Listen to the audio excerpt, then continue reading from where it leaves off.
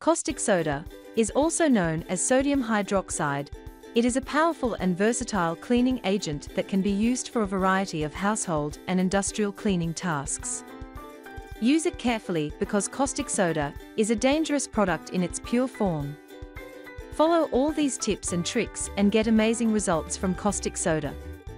It's important to note that caustic soda is a highly alkaline substance that can be dangerous if not handled properly.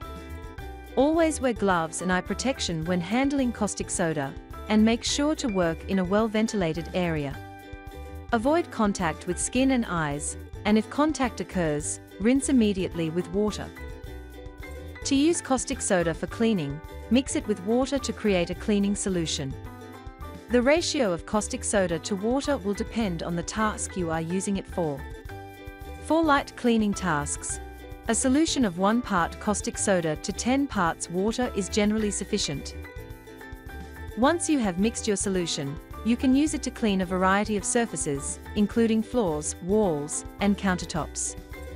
Simply apply the solution to the surface you wish to clean, and scrub with a brush or sponge. When cleaning with caustic soda, it's important to rinse the surface thoroughly with water after cleaning to neutralize the alkaline residue and prevent damage to the surface. Use caustic soda for removing grease and oil from floors and surfaces in industrial kitchens. Make a solution with water, mix little amount of caustic soda with water. Put your utensils in it for 3 to 4 hours. After removing from solution, you will get tarnish-free utensils. It is used for unclogging drains and removing buildup in pipes. Put 1 to 2 tablespoons in your pipes for 10 to 12 hours. After that you will see your pipes will be unclogged.